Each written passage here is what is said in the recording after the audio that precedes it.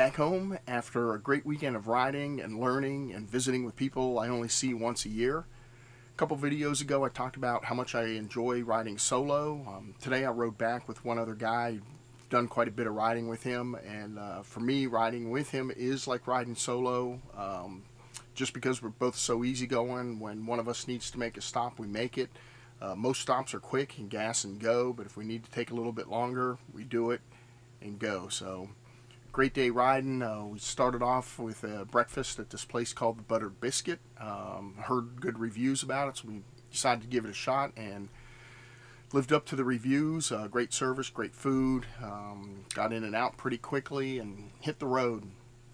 It was a great riding. It was one of the days was kind of overcast, and you never knew if it was going to rain. You know, you're looking, should I put my rain? Am I going to put my rain suit on? You know, how wet am I going to get before I pull over? And you know, sometimes it'd be sunny and get warm, and then cloudy and get cool.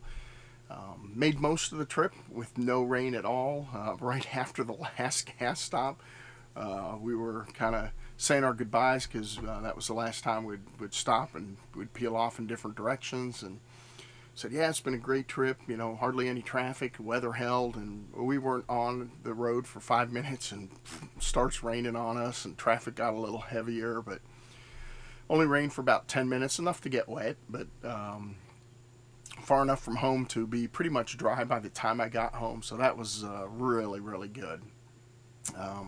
I think the highlight of the weekend was yesterday afternoon's ride that I already talked a little bit about, but I'm going to share some pictures and video from the weekend, mostly around yesterday afternoon's ride.